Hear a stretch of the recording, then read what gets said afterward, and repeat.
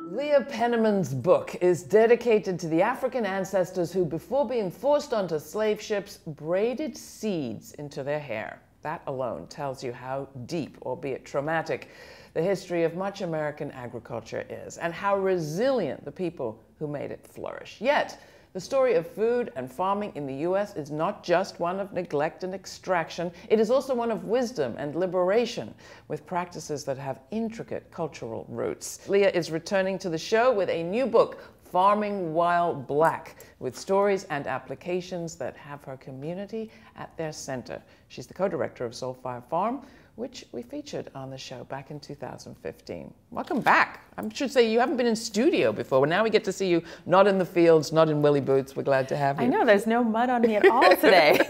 Your book, and I should say the subtitle is gorgeous because it is a practical guide. Soulfire Farm's Practical Guide to Liberation on the Land is dedicated to those ancestral grandmothers.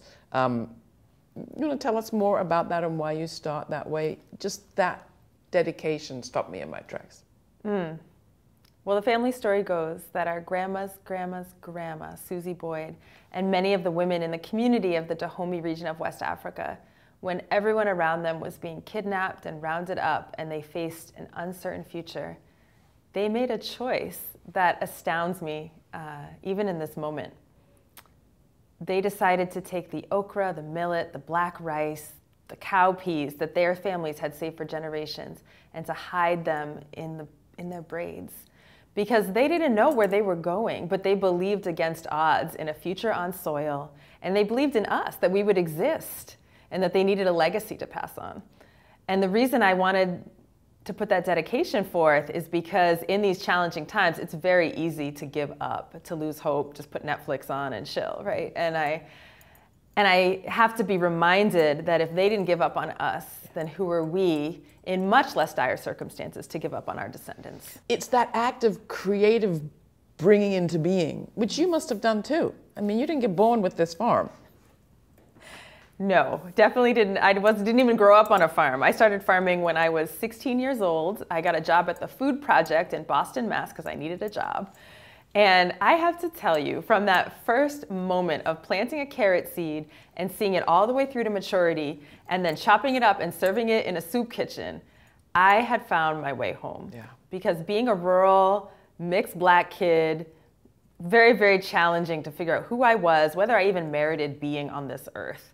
And there was an elegant simplicity in the growing, the harvest, the sharing with community that wedded my passion for environmental stewardship and my concern for social welfare into this one sacred act. So I was totally hooked. I've been farming over 20 years. You know, Soulfire, my husband and I joke that it's our third child because we give it at least as much love and time and attention as our two teenage children, Nashima and Emmett. And the land, how did it come into your care? Long story short, you know, we had a lot of trouble feeding our own children healthy food. Despite our college degrees, despite our knowledge of farming, you know, we had to walk over 2 miles to the nearest place to get fresh food. And our neighbors, when they found out we knew how to farm, there was a clamor. You know, you need to start a farm for the people. I'll join, I'll be a customer, I want to visit. And so this vision was really a community vision. You know, we always had a long view that we'd get land, but it was accelerated by this encouragement. And having very little savings and wanting to be close to Albany, we essentially purchased a piece of a mountainside that was completely eroded. You know, the neighbors around us shook their heads like, you cannot grow vegetables on this land.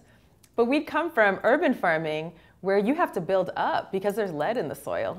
And we use a lot of those same techniques, which I later learned are African heritage techniques, to replenish the topsoil, to call the pollinators back in, to call the organic matter back in. And after about 4 years of building soil, you know, we were able to open our farm and have incredible produce. We feed over 300 individuals every week with a doorstep delivery program in the Capital District. It wasn't just you. This distancing from the land and from healthy food is pandemic across the United States.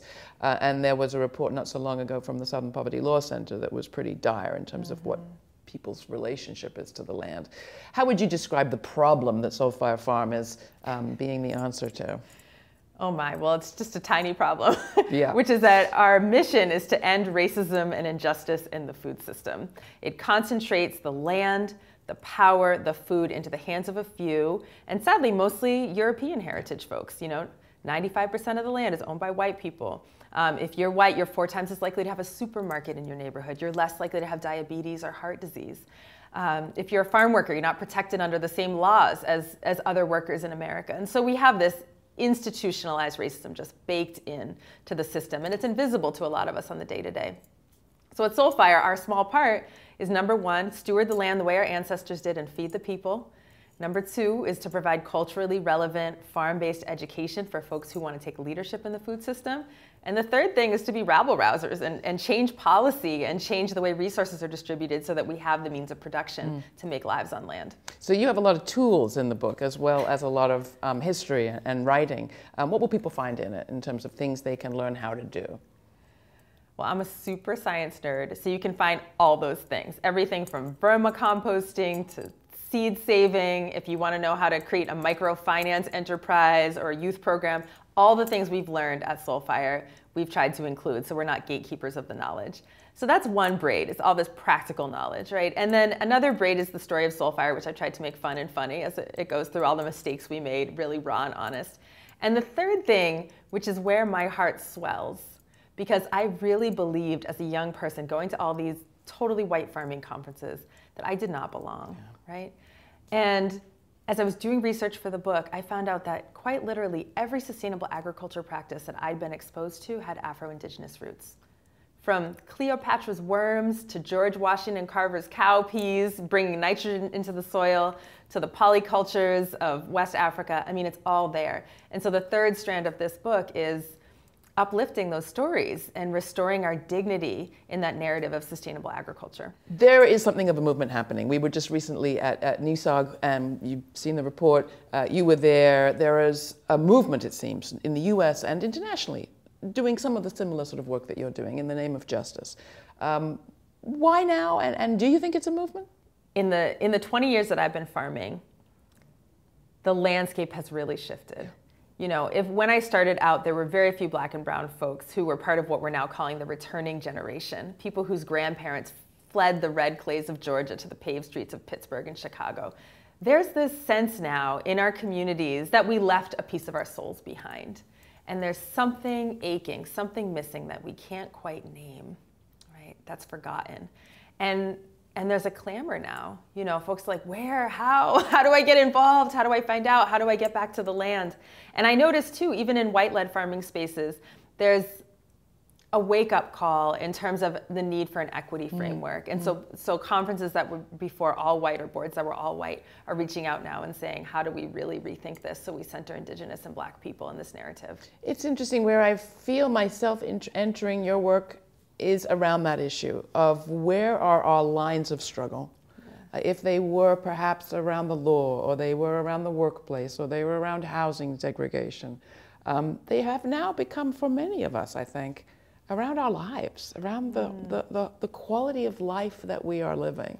And at the working group on Northeast Sustainable Agriculture, a lot of people talked about hunger, not just as where you started, about getting food, but as a more sort of spiritual thing. I mean, I love talking about that. You know, folks probably know by now, if you watch TED Talks, that trees talk to each other, right? So Grandma Pine would not be so tall if it wasn't for her friend mycelium, the fungus. And so she said to mycelium one day, you know, let's make a deal. I photosynthesize, I can make sugars and you can't. And you have acids that break down rocks into liquid mineral, and I can't do that. So how about I make my roots porous and we enter into this symbiosis where we share and exchange. And so there's this amazing network in the forest of collaboration, of mutual aid. And my personal belief is that when you have bare feet on the soil or you have bare hand on the trees, that you get some messages about what it is to be more fully human, what it is to be in sacred community. So I completely agree with you that we are hungry. We are hungry people. Well, I'm hungry for more from you, and I hope that we will get up to the farm again soon. Thank you so much for the book, for your work. My pleasure. And if you want to see our original piece on Soulfire Farm, you can in our archives. And in case you've been racking your brain about who Leah reminds you of, it's Naima, her sister, who is one half of Climbing Poetry. So you can check out her work too. Thank you so much.